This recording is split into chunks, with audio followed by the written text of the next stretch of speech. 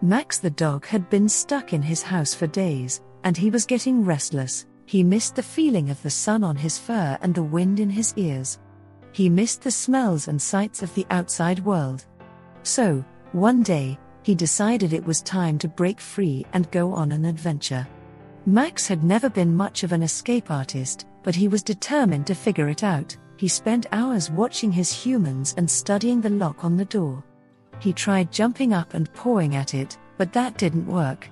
He tried barking and whining, but his humans just told him to be quiet. Finally, Max had an idea. He had noticed a loose board in the fence in the backyard. He had always been too scared to try to escape that way before, but now he was desperate. He waited until his humans were busy inside, then he made a break for it. He ran as fast as he could across the yard, dodging the other dogs and the kids playing ball. He jumped up and grabbed onto the loose board with his teeth, pulling it back until he could squeeze through the gap. And then he was free. Max ran and ran, not knowing where he was going, but just enjoying the feeling of being outside again. He sniffed at flowers and trees, chasing after squirrels and birds. He even found a creek to splash around in and cool off. But as the day went on, Max started to get hungry and tired.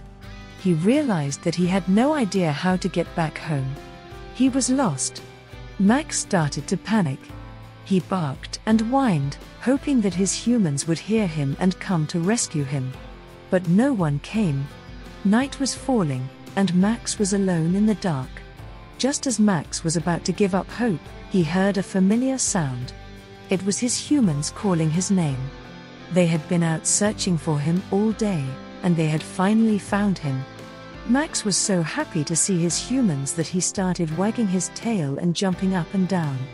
They scooped him up and carried him back home, where they gave him lots of treats and snuggles. Max was tired, but he was also proud of himself for going on such a great escape.